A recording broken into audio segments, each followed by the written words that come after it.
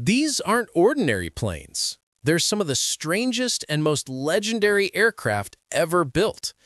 First up, the Tupolev T-144, the Soviet supersonic jet that beat Concorde to the skies in 1968, but after deadly crashes and insane costs, it was grounded by 1978.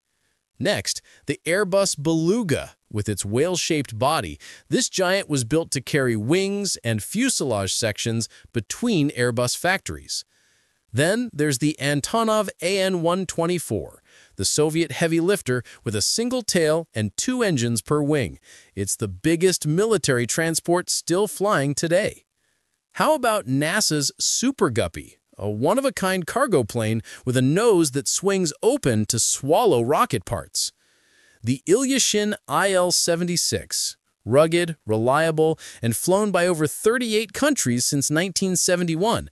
This beast is still hauling freight and troops around the globe. And finally, the Hughes H-4 Hercules, better known as the Spruce Goose. Built of wood in World War II, it flew just once in 1947 and now lives in a museum.